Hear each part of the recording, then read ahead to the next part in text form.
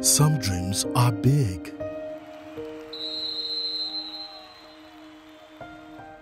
Some dreams are small.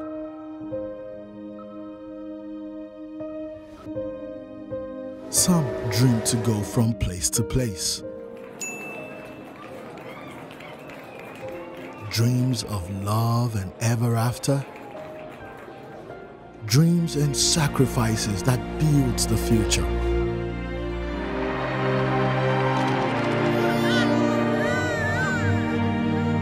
Whatever the dream or step or journey, you can do more with a partner that cares about your dreams. Access, more than banking. Welcome back. Well, today I have with me in the studio the immediate past registrar and chief executive of the Chartered Institute of Stockbrokers. It's Mr. Adedeji Ajadi. You are welcome to our program, sir. Thank you very much for having me. Right. And like I introduced him, he is the immediate past registrar and chief executive of the CISR. It is one thing to start. It is another to finish. Yeah. It is one thing to finish. It's another to finish well, without crisis, without scandal, finishing on a good slate. First, I want to say very big congratulations to you. But my first question, don't let it be funny to you, sir. What does it take managing a professional institute like the CIS, where everybody knows what they are doing, they are well educated, they are enlightened? In fact, I'm tempted to say almost every one of them will be rich, because the stock market is there to make everybody rich. Wow. So how was your experience? Well, thank you very much. Honestly, it was a very exciting experience. I had the honor and the opportunity to lead the secretariat of the Institute. But you see, we have stakeholder groups in the Institute. We have our members, we have the council, we have the staff, we have the committees. I think what makes it work is when everybody work together towards a particular goal. And I really enjoyed that support in the course of my working for the Institute. So really, I want to appreciate everybody. The council, very supportive. Members of staff, very supportive. All members of the Institute, they really supported everything we wanted to do. And that, accounted for our successes. So you came in at about the time the market was really, I don't want to say wobbling. The market had not fully recovered from the crash of 2008. How did you survive this period? A very difficult period. I must confess to you, it was almost discouraging, because when you saw the situation, members were having challenges even in their own offices. A lot of them lost their job. The market was down. But it took courage. It took decision. It took a determination from all of us to say, look, we must turn this thing around. And that was what we did. We decided on step by step, what are the things we need to do to make these things to change. And we were able to achieve some of those objectives. And that accounted for it. But everybody was supportive as well, just like I told you. So between the time you took over as the chief executive of the Institute and the time you have to bow out, a sort of retirement, so to speak, what will you say about the market, the state of the market then, the state of the market now? Oh, definitely a lot of improvements. Even though we are not yet where we want to be, but a whole lot of improvement from what we had in 2010, 2011, 2012. Because at that time, even the total structure of the market was not strong enough. But things have changed right from the regulatory perspective, the SEC, the NSE. They've been stronger, they've been more focused. They've done a lot of things to improve on the market as a whole. And I think gradually Nigerians have started to also embrace the market. But it was really bad at that time. Don't forget the crash of 2008, 2009 that just happened at that time. So you don't want to talk to anybody about investment. They don't even want to listen to you. But at least gradually, the confidence is coming back. People are coming back gradually. But just like I said, we still have a lot of work to do. You are not an analyst, so I will not be asking you what stocks do I invest in or not. But I will see you more on the side of regulator. Most often, I know that the general public wants a kind of confidence booster. What can you say to make this cameraman, knowing fully well that his money is secured in the market, what were the things maybe that the council, that your institute had put in place to ensure the safety of our investment, guiding the activities of the members? Because sincerely, before you came, there were incessant reports. One stockbroking firm, one stockbroker, and did this. There is the Bonkulas issue in the late, was it early 2000, and all those. In the last a couple of years, we've not had such reports. What did you do to address such issues? Let me say that all the different regulatory organizations involved in the market were involved in achieving this. Let me start from the institute. One is the quality of training that we give to our members.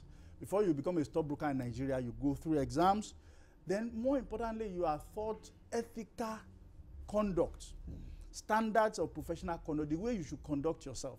We've done a whole lot more in that respect over the years. And so a typical member now knows that I can't do this. I shouldn't. These are not the kind of behavior that I should exhibit in the market. That is very critical. And the institute has a disciplinary mechanism to discipline members who refuse to follow those ethical conduct.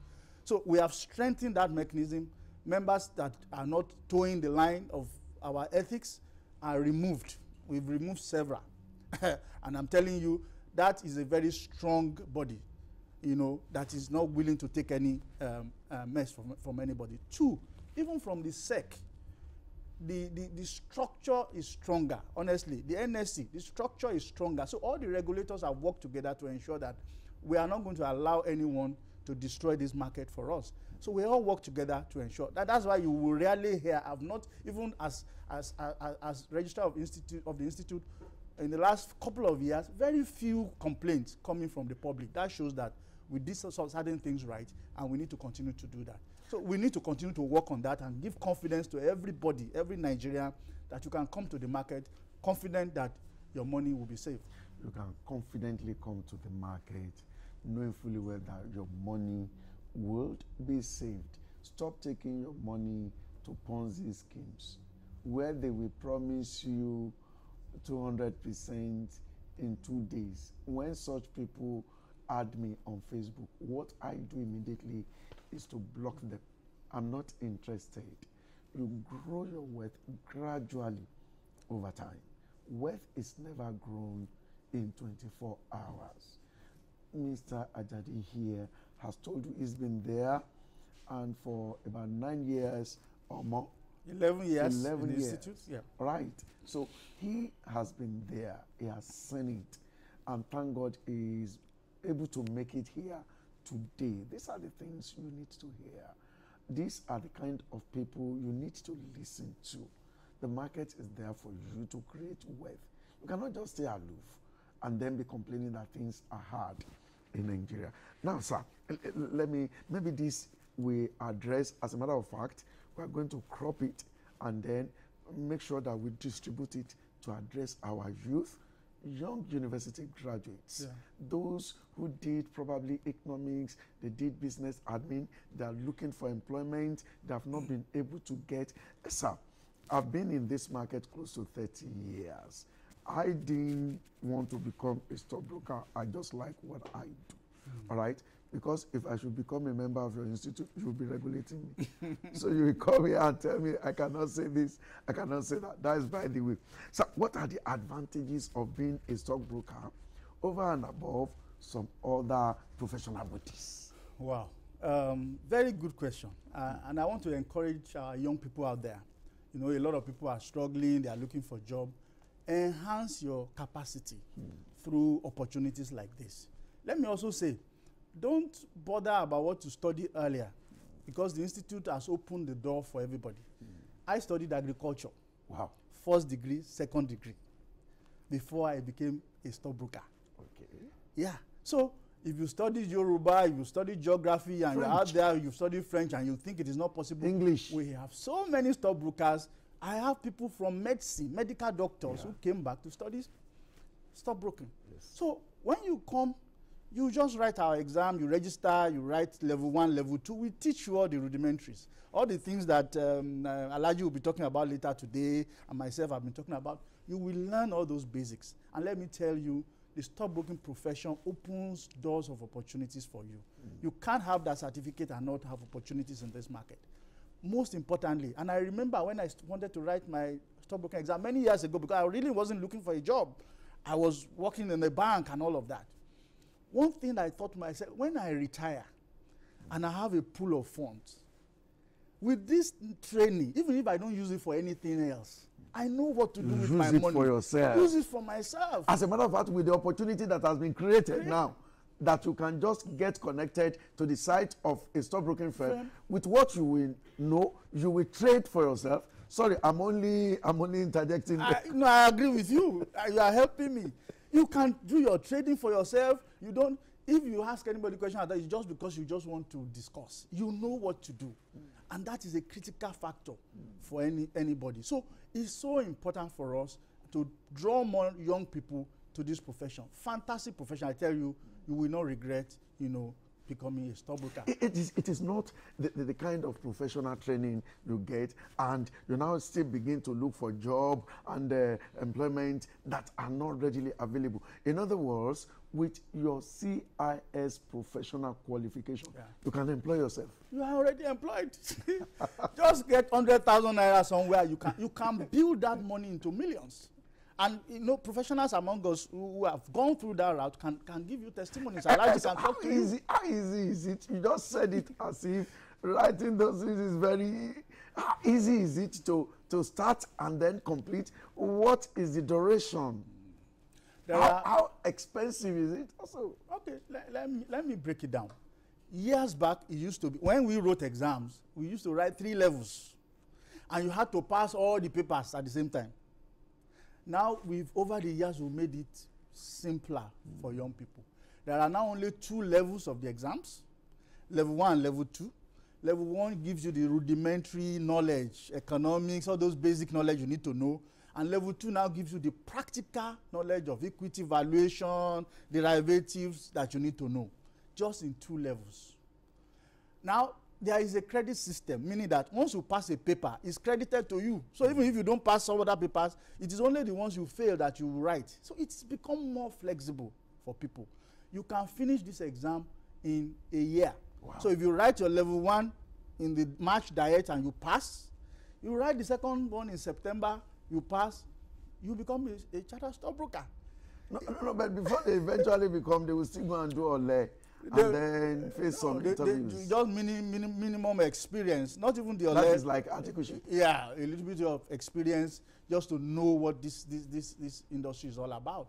And then you can apply and become a full member of the institute. So it's a lot easier for the younger people to become members. As I thank God that we even spoke, and I thank God that we were able to make it.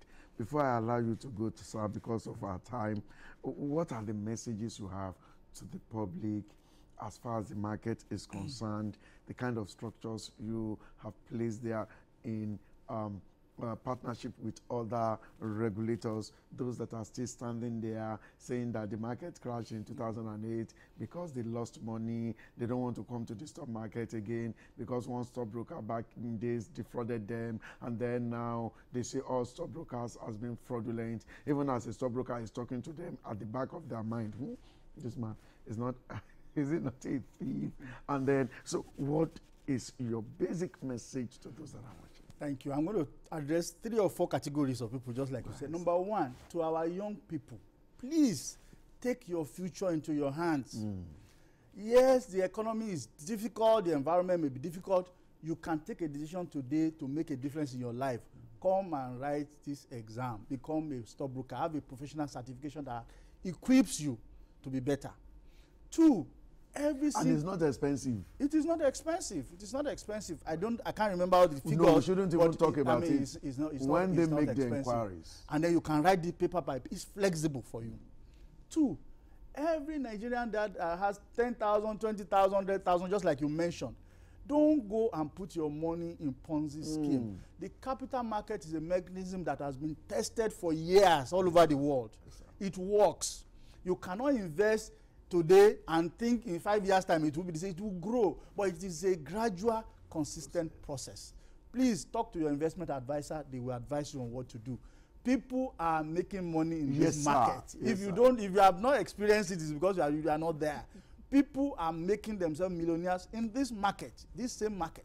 So please take advantage of it. To our regulators and the institute, of course, we will continue to do our best. But finally, even to government, we need to develop this market deliberately. I learned some basic things in my first economics courses many years ago. The development of any economy, there is a direct correlation between the economic development and the capital market development. Because the capital market is the mechanism for boosting and developing capital. Yes, sir. Every developed economy has a system by which they mobilize funds and capital, and that is the capital market. That's true, sir. So I don't think government is doing enough. We are doing something, but we need to do a lot more effort. Focus on this market. If we are going to develop this economy, we need to develop the capital market. So all the different categories of stakeholders, the capital market is a major sure approach for us to grow this economy. And I want to encourage all of us to be part of it. Yes, sir, there are still a lot we've seen it to discuss, and I want to be sure that when else we call on you, as you just said yes to us once, no argument, not that I'm busy, all right? I'm very, very sure you will be available for us again. Thank you so much for coming. Happy retirement. And in your subsequent and the next endeavor, we pray that the Lord will bless you as He blessed you with the Chartered Institute of Stockbrokers. Thank you, sir. So I've been speaking with Mr. Adedeji Ajadi, the immediate past Registrar and Chief Executive, Chartered Institute of Stockbrokers. We're definitely having more and more on this platform. Now I will go on a short break. When I return, First Money is Nigeria's biggest and most preferred agent banking network.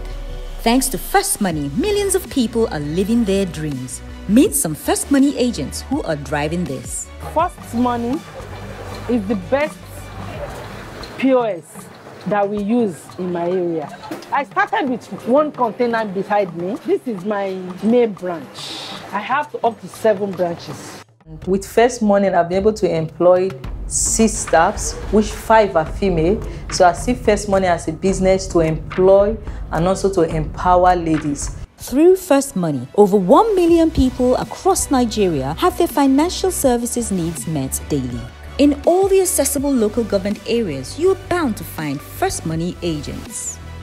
With First Money, we're bringing financial inclusion and the many benefits that come with it. You first, First Bank.